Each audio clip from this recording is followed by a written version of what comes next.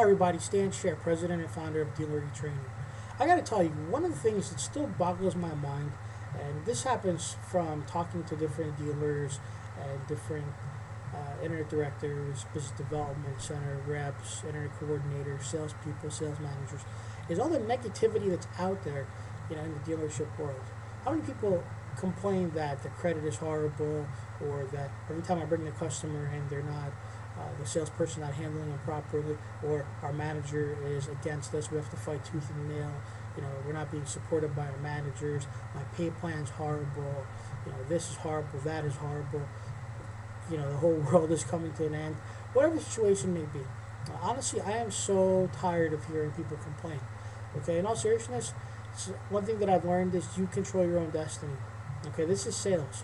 Okay, you want to be positive, you're going to make money. You want to be negative, you're going to fail. It's just that simple.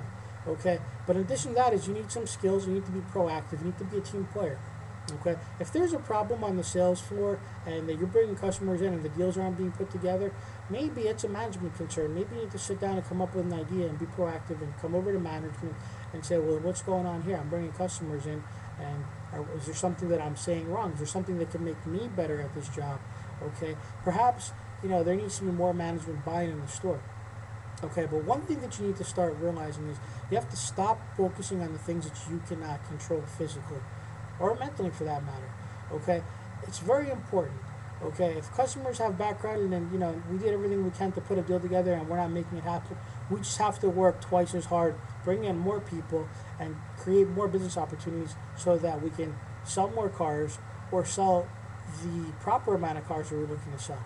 Okay, bottom line is you're not going to be successful if you start putting negative thoughts in your mind.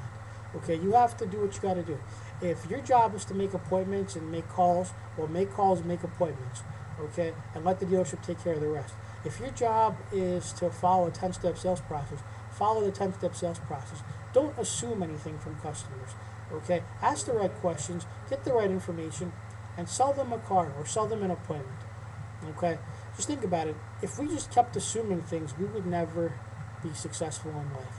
Okay, we cannot just go out there and assume that this is going to happen or that's going to happen. We have to work every opportunity at its fullest potential, and then we'll be successful. That's my message for today. Thank you.